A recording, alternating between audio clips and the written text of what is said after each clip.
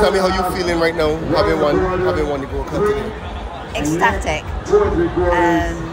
It's just amazing, and I've now won a 4th Gold Cup, which no one's ever done before. So yeah, and my family are here, my daughter, granddaughter, grandson, obviously my husband and friends. It's just unbelievable.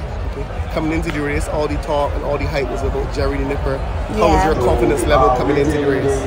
Well, Anton's my stable jockey, and he's been with me for years. So I'm just so pleased that Anton won on Portfolio. So thank you. Thanks a lot. Thank you.